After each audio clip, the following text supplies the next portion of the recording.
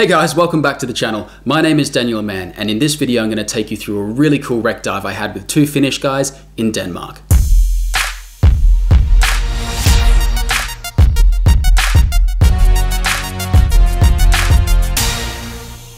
One of the things I love about diving in different places in the world is the people that you meet.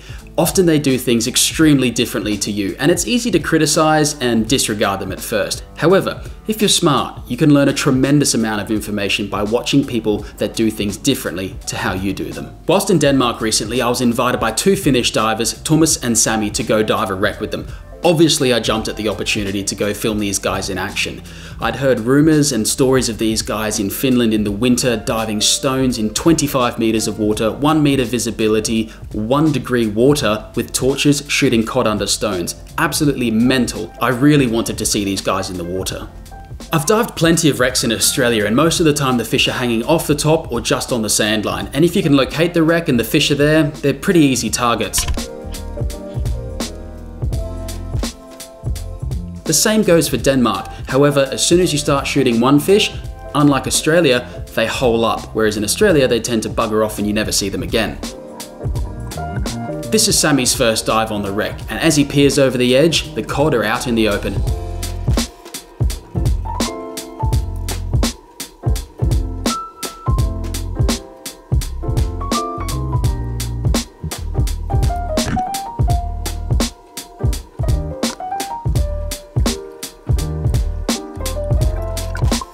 A nice 4 kilo fish easily follows us to the surface.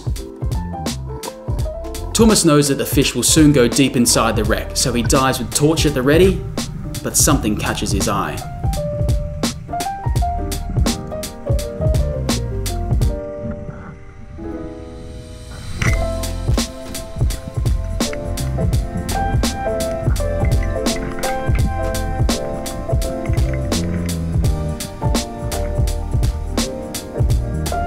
Cod aren't the only large predator found on wrecks in the Baltic.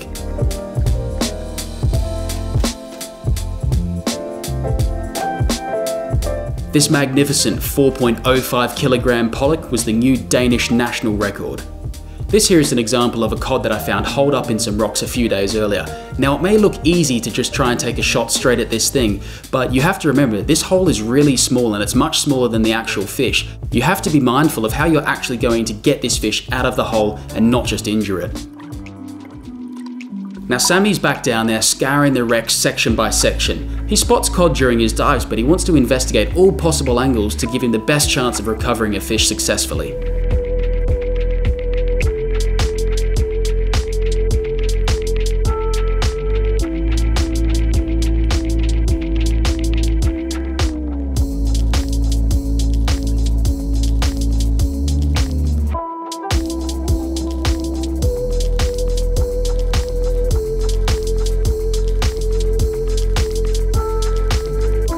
Wrecks are known fishing hotspots, and consequently they can end up with a lot of line, rope, fishing nets and fishing line stuck all over them. You have to be really careful when you're diving wrecks, and as always, make sure you carry a sharp dive knife to get you out of any trouble that you may come into.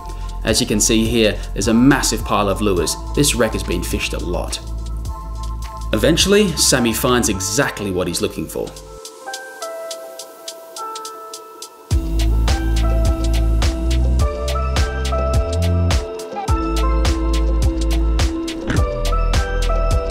I was wondering why Sami left his spear on the bottom and didn't try and recover the fish in the same dive.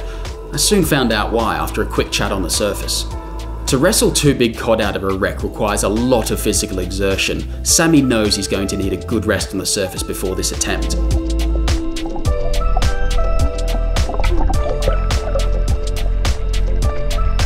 Tuomas was obviously all fired up after seeing Sami shoot two of these fish in one shot. He was straight back down there scouring the wreck section by section, looking for the best vantage to pull the trigger on a cod.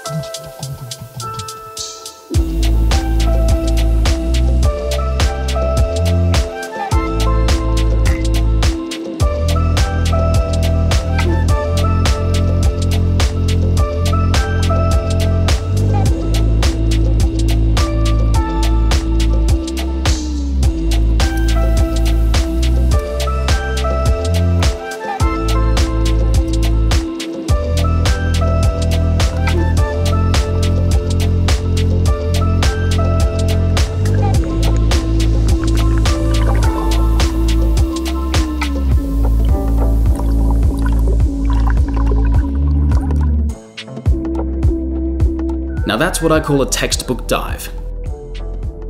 In the Baltic, not only will you find cod in the wrecks, you can also find ling, coalfish, and pollock as well. With a few nice cod in the icebox, we decided to do some espeto dives to see if there are any fish lurking in the perimeter.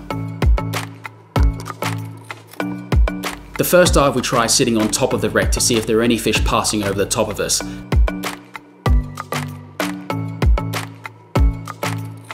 There was nothing coming through, so we decided to sit on the bottom next to the wreck to see if there are any fish attempting to get inside the wreck.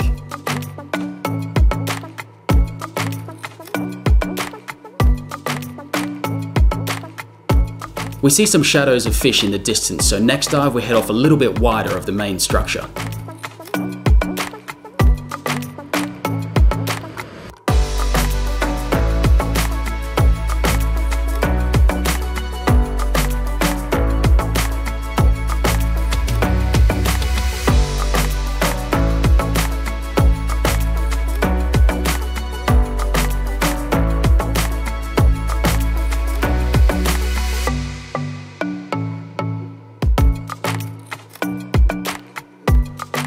You can see here Sami moving only what is absolutely necessary to make the shot, his arm and his finger.